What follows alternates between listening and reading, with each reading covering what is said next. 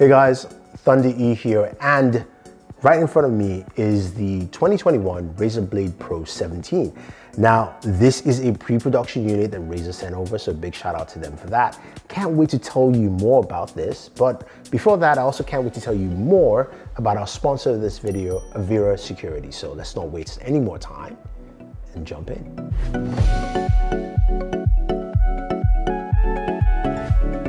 Okay, so this is the Razer Blade Pro 17.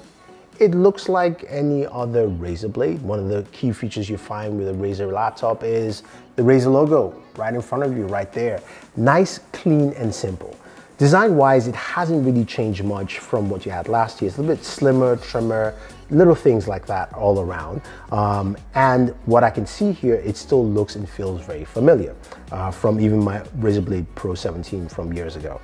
You've got your speakers on the side here that should give you some nice stereo sound. You've got a nice keyboard layout here with, of course, chroma keys that you would expect from Razer, and a very cool touchpad. But in this case, I'm using my Cyberpunk 2077 mouse here from Razer, which does the job quite well. Now, in terms of the display, you're looking at a 17-inch display, 17.3 inches to be exact. But this display packs in some new awesome features. Now, you can get a 1080p 360 hertz display. I mean, can you imagine that? I don't have that here because, again, this is pre-production, but you can go from either 120 hertz to 360 hertz. Now, your 1080p display will be 360 hertz, your Quad HD display will be 165 hertz, and your 4K display will be 120 hertz, which is just a ton of performance I can't wait to try out. Now, besides all that, you've got a plethora of Pro ports. Now, Pro users will be really happy with this laptop, even if you're gaming or editing. You've got 3 USB 3.2 ports Type A for all the connections you need, 2 Type C ports, 1 is Thunderbolt, and that extra port also does charging via USB Type C, which is great. So you don't have to lug around that charger with you all the time. You've also got a full SD card slot.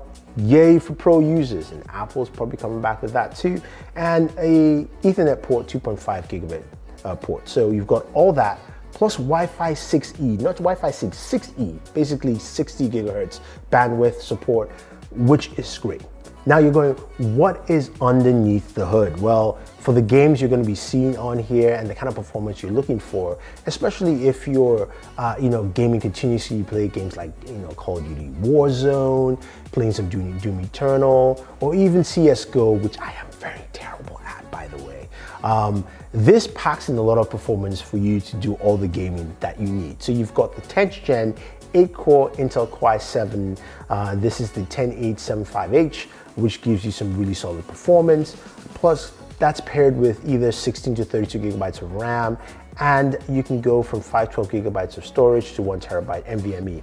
But in true Razer fashion, you can open this up and you can put in your own storage with an extra NVMe slot, which is absolutely fantastic. I love that. And in terms of weight, it really is not that heavy. It only comes in at 6 pounds. So this is a comfortable laptop to game with quite a bit. And when you're playing those games, when you're sitting down and you jump into Warzone and you get into that match, it's really comfortable to use this, especially with your mouse, and just sit down and game. And I think a lot of people will absolutely love that. And speaking of things that people will absolutely love, is our sponsor in this video. That is Avira Security. Now, they provide some really cool services in their freemium model, if you will. So you can go ahead and download them out, either on your PC, on your Android device, or your iPhone, and they offer a full suite. On your PC, you can do a full scan of your PC to check out what is missing, lacking, or things you need to fix. So in this case, on this laptop, I went ahead and did the scan, and I could find out that my network was safe, there's no viruses. I do have some privacy settings I need to fix and free up some storage. You can go in and check those details. Shows me I have a bunch of cookies, I've got some outdated apps, and I have a few 146 registry entries that I invalidate on my system. So a lot of stuff you can take out. Plus, you also have a free VPN service you can actually use that you can also upgrade to give you more bandwidth across if you want to. Plus, when you use it on your smartphone, you have that cross synergy of basically covering your smartphone with the same features that you found on the service that you have on the PC as well. Really solid. I do like it because it gives you an in-depth look at what you need to do on your system in terms of protection, security. Plus, you can start free and you can pay for more services as you go along. So definitely check out Avira Security for more, and I'll leave a link down for you guys below. So back to the games at hand.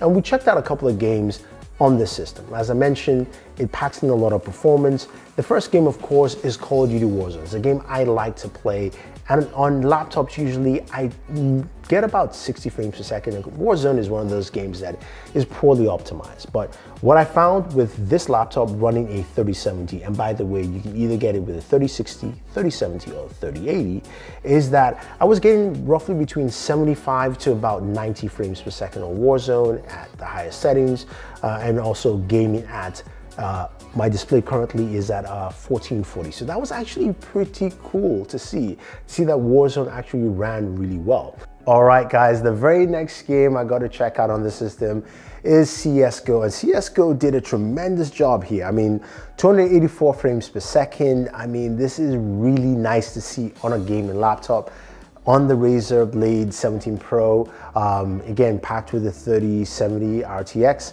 It's truly impressive, range between 260 to 284 frames.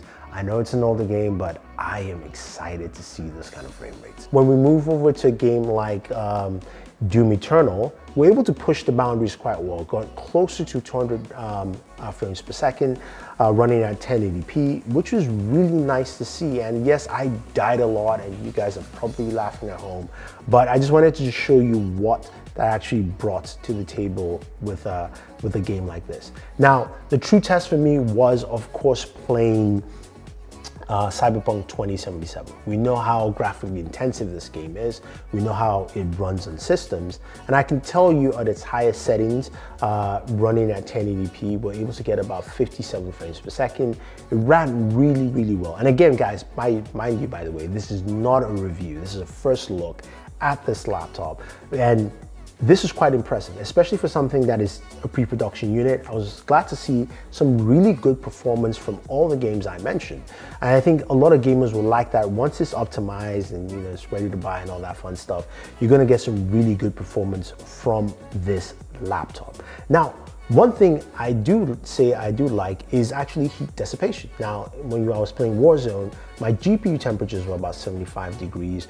And when I actually went ahead and, of course, measured temps on the system, the highest I got was at 102, which basically is the same as this device gets. My Galaxy devices usually do 102 degrees anyway, or even 104 or higher.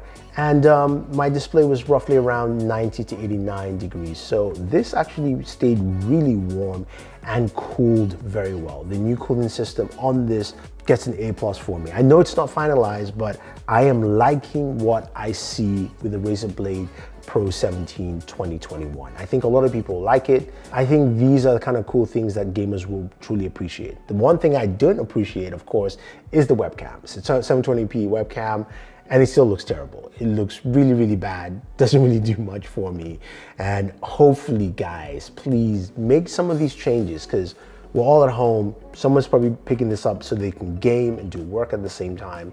So hopefully we can make those changes. But there you have it. That is the Razer Blade 17 Pro, or Razer Blade Pro 17 actually is the right wording. Hopefully you guys enjoyed this video, and hopefully you want to see more early access look to devices such as this. If you have any questions, any comments, let me know. If you want to find out more about Avira Security, use the link down below. Otherwise, guys, don't forget to like, share, subscribe, and always enjoy your entertainment.